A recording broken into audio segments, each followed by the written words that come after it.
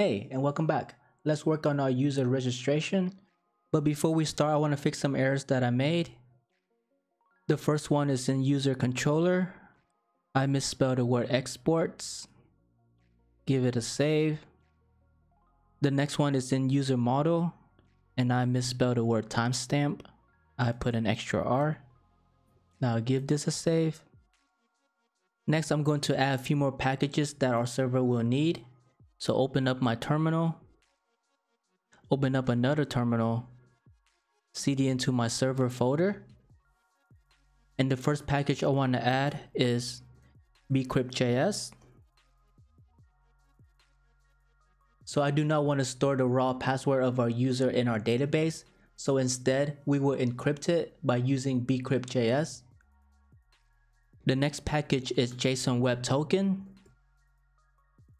This is the main thing that makes up our authentication system, a token-based system where our server will create an encrypted token for our user to identify them, to store their information, and to make sure they are who they say they are.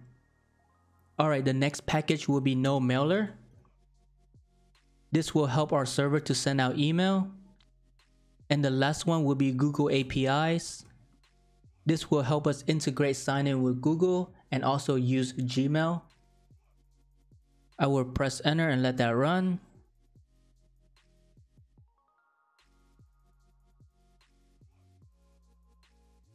Close my terminal and then navigate to my user controller.js. I'm also going to close my sidebar. First, I want to require in bcrypt.js. So const bcrypt equal require bcrypt.js.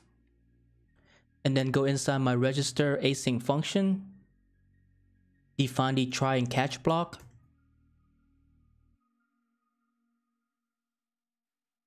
So first I will try to register the user. But if there's any error, I will try to catch the error and then send that back to the user. So before we tackle this, I want to talk about the async function. So when a user wants to register, they will send their information to our server. Then our server will process that with our database, and then we will send something back to the user like, hey, go check your email. So all of these steps are going to take some time to execute, depend on our database and the user connections. So there's no way we can determine the exact time that this is going to take. Therefore, we use an async function. So basically we're saying, hey, I got your information. Let me process it first, and then I'll give you an answer. And that's the whole gist of it. Alright, so first let's work on our catch block. So if there's an error, I want to respond with an error, but first a status of 500. And then a JSON message of the error and look inside for the message. And now to the try block. And this will be the structure. First I want to get the user information, so get info. And I want to show you where that is.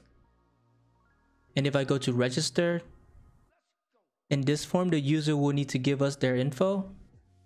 Alright, next I want to check for the fields to make sure the user fill out all the fields in that form. After that, I want to check for the email format. And if it's a valid format, I want to use that email and check for the user, if that user exists or not. After that, I want to check for their input password. If the password is right, I want to hash the password. And then after hashing it, I want to create a token.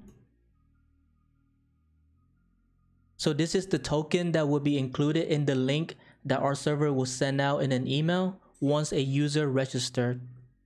So the next thing will be send email. And then if everything passed, that means the registration is successful. Alright, let's work on get info.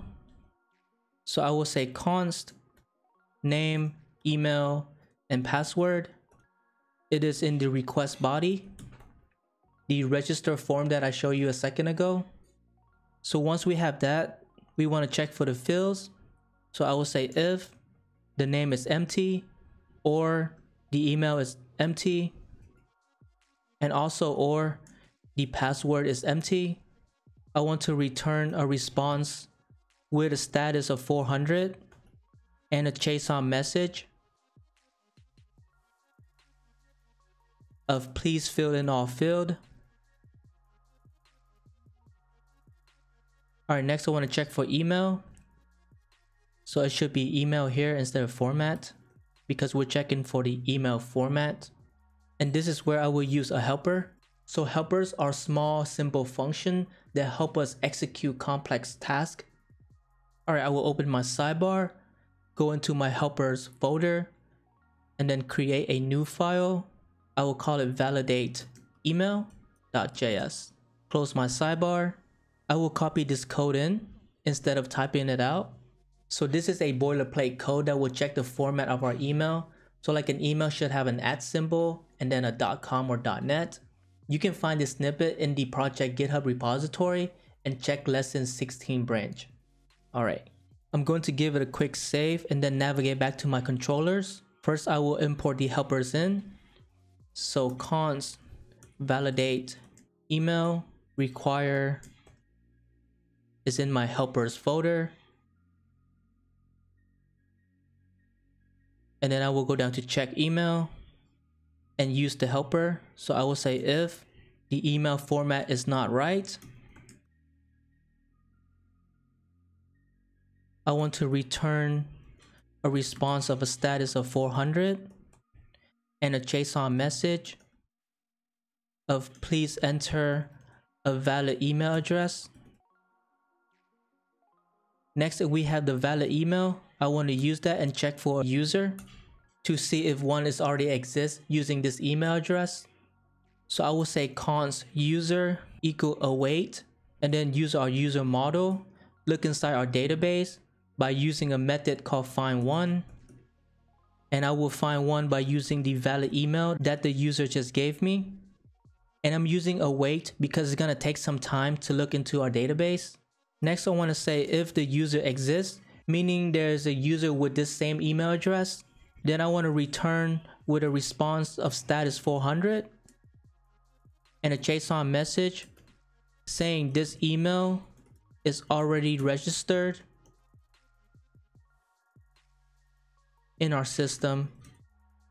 So if this passed, the next thing I want to do is check for the password. So I will say if password.length is less than 6 characters, I want to return a response of status 400 with a JSON message saying password must be at least 6 characters. Next, if the password is valid, I want to take in that password and hash it. We will use bcrypt.js for that. So first we need to create a salt. So I will say const salt equal await bcrypt.gensalt. And then I want to use that salt to hash the password. So I'll say const hash password is equal to await bcrypt.hash. And I want to hash the valid password using the salt. Next, we want to create a token. Once again, we will use a helper for that. So open my sidebar, go into helpers, and create a new file. And I will call it create token.js. Close my sidebar. The first thing I want to do is require in Json Web Token. So I will say JWT equal require Json Web Token, and then define my function as const create token. Inside, I want an activation token. It will take in the payload. So whatever information we want to pass inside the token, and then an arrow function. And then I want to say return JWT sign. So basically, our server will sign this token. We will pass in the payload. And then a secret key using .env. So I will say process.env. I will call the key activation underscore token. Next, I will give it an expiry. So I will say expires in 5 minutes. So basically, the email that our server will send will include this token, and this will be valid for 5 minutes. So after 5 minutes and the user didn't check their email or go to that link will be expired. Now I want to export this out. So module.exports equal create token. Give it a quick save. Navigate to my .env file. Create that secret key, which was activation underscore token equal to, essentially you can type anything here. So I will put some random string with some symbol. Give it a quick save. And then navigate back to my controller file. First, I will require in the helper. I will say const create token require. It is in my helpers create token file. Scroll down. Before using the helpers, I want to define the payload.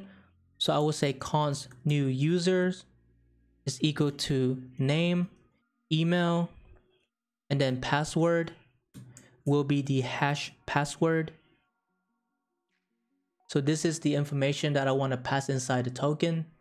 Next, I will use the helper. So const activation underscore token is equal to create token using the activation one, and then pass in new user.